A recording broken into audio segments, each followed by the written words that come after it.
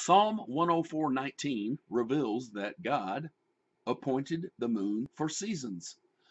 Astronomers know that the moon's gravity and Earth's 23-degree tilt cause the seasons that we have on Earth, and Psalm 104:19 is capable of supporting the giant impact hypothesis.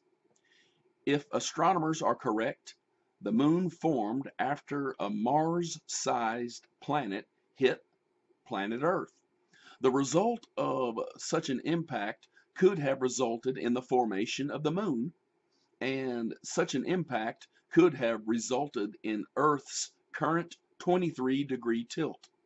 This video does not contain an exhaustive discussion of the giant impact hypothesis, but here are a couple of facts that could be a result of a giant impact having occurred. Planet Earth is the most dense planet in the solar system, and the moon is depleted of volatiles.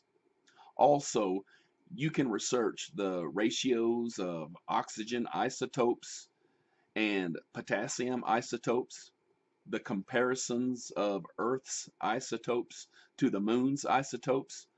I'm not getting into all the gobbledygook, but at the end of the day, we must admit that the giant impact hypothesis has not been disproven.